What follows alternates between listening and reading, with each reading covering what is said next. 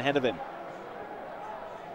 Yeah, it's a problem you've got when you bring everyone back. I know it's one of those where you bring Ross Stewart back, he does win a lot of ball, but then you're missing him up the top end of the pitch when we clear it.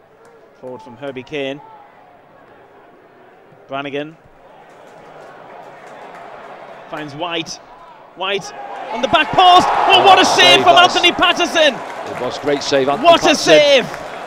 It was too easy there. The ball comes out again to this right hand side. No pressure on that. Dennis Cirkin, he's got to get out. Look, he's 5-10 yards off. Doesn't really stop the cross. Watch this save, Danny. Excellent save. Scurrying back across his goal. Looks like he's beat, and it's a great save. From Brown's header, close range as well. They're not done though. Oxford has come again. It's a wild shot though.